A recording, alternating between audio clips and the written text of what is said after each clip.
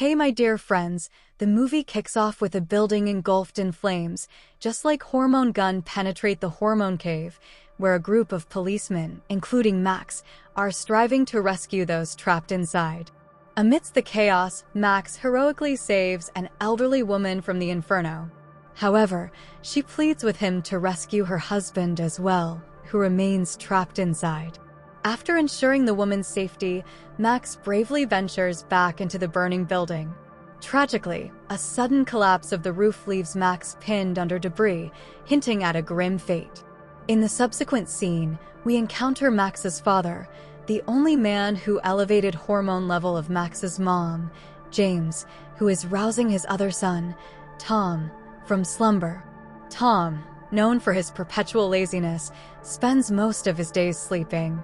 James, in an effort to motivate him, has even set up a comic book shop, hoping it would inspire Tom to earn some income.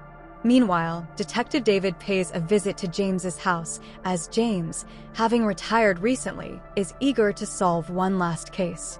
Both David and James embark on a new investigation, prompted by reports of a peculiar odor emanating from a nearby building.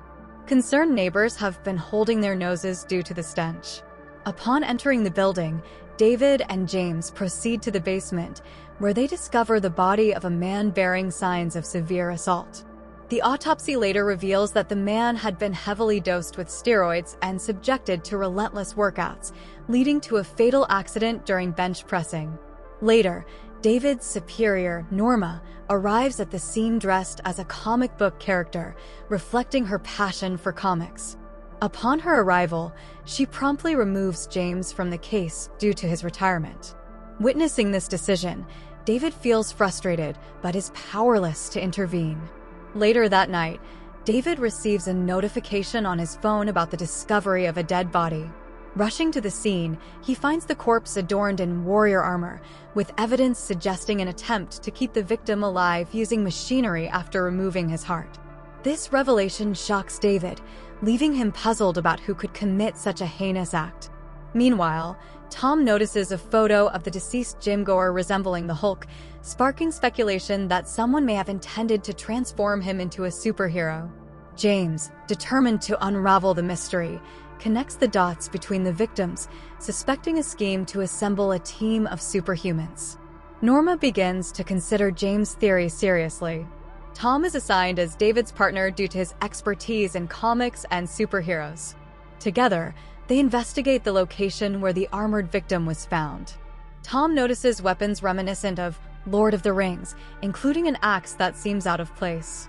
David seizes the axe for further examination, leading to the discovery of fingerprints belonging to a firefighter on a stick. They rush to the firefighter's residence, where they find him trapped in a glass cage, clad in a mysterious suit and engulfed in flames. Acting swiftly, they rescue the firefighter from his perilous situation. Unfortunately, the man passes away before they can intervene. Tom speculates that there was an effort to transform this individual into a likeness of the Human Torch from the Fantastic Four, but he met the same fate as the others. Now, even the body resembling the Human Torch is no more. It undergoes examination, revealing that the suit was fused to the body in such a manner that removing it would also strip away the skin, due to the extreme heat applied to the body initially. The suit was worn to regulate this heat. The condition of the body suggests prolonged suffering for at least 3 days before the man's demise. David confides in Norma about James's condition. Learning that James is battling cancer, Norma urges him to spend his remaining time with his son, as even Tom is unaware of his father's illness. David is deeply affected by this news and joins James for dinner at his place. During the meal, Tom inquires about David's parents, prompting David to reveal that they were victims of a long unsolved case. He expresses his desire to pursue their case, but his department denied him permission to investigate personal matters. Tom draws parallels between David's story and Batman's origin, which surprises David. Retrieving his parents' case file with Norma, David discovers a clue linking the killer to Batman's Detective Comics number 33, the same issue that tells Batman's origin story. This revelation shocks David. Tom suggests that the perpetrator likely possesses the original classic comics of various superheroes, using them as a blueprint for the killings. Classic comic books are quite rare, but I do know someone who might possess such valuable items. Now, everyone heads to this individual, an underground comic dealer with an extensive collection. He reveals that a man named Victor purchased those classic comics from him and provides his address. David embarks on a solo mission to confront Victor, only to find him dead in the room. Enraged, David fires at the body, but suddenly, gas emanates from Victor's corpse and a masked figure named Nova appears.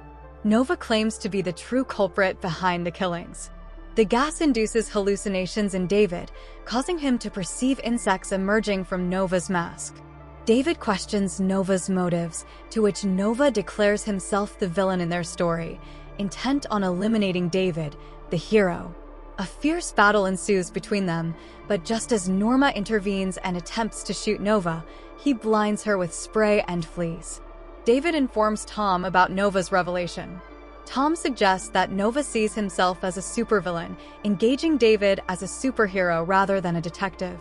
He advises David to embrace this perspective and prepare for the impending showdown. David, taken aback by the revelation of his adversary's identity and motives, agrees to Tom's counsel and dons a peculiar superhero costume to confront Nova. Meanwhile, James clandestinely investigates Nova's identity, intending to seek assistance. However, Nova ambushes James, incapacitates him, and brings him to David as leverage. Nova contacts Tom, informing him of James's capture and demanding David's solitary appearance as a superhero if he wishes to see James alive. Tom, alarmed by the situation, reaches out to David for assistance. James finds himself imprisoned by Nova, who reveals his true identity as the doctor from the post-mortem examination. Nova explains his intention to create a superhero akin to Batman, using David as the perfect candidate due to his compelling backstory and intelligence. Nova admits to experimenting on individuals to create superheroes, but failed, resulting in their deaths. He plans to sacrifice himself to motivate David, believing that only then will David realize his potential to defeat villains. Nova then initiates a self-destructive act, causing his face to melt, a consequence of his obsession with superheroes for an extended duration. David arrives on the scene, witnessing Nova shoot and kill James, fueling his rage. A fierce battle ensues between David and Nova, during which David removes Nova's mask, but fails to recognize him due to the disfigurement. Nova mocks David, revealing that the true face of evil has no identity. He attempts to end his life by jumping into the acid, urging David to fulfill his duty as a detective. However, David rejects his role as a detective, embracing his newfound identity as a superhero, much to Nova's satisfaction. Nova then commits suicide by jumping into the acid. Later, David and the others discover Nova's basement, resembling Batman's hideout, complete with a supercomputer. It becomes evident that Nova had been controlling everything from this location, indicating that he is indeed the same doctor who conducted the postmortem. Consequently, David adopts a dual role, functioning as a detective during the day and transforming into a superhero at night to safeguard the city from criminals, akin to a vigilante. Despite Nova's flawed methods, they inadvertently led to the creation of a superhero. Thus, the movie concludes with a blend of emotions, marking the end of the story.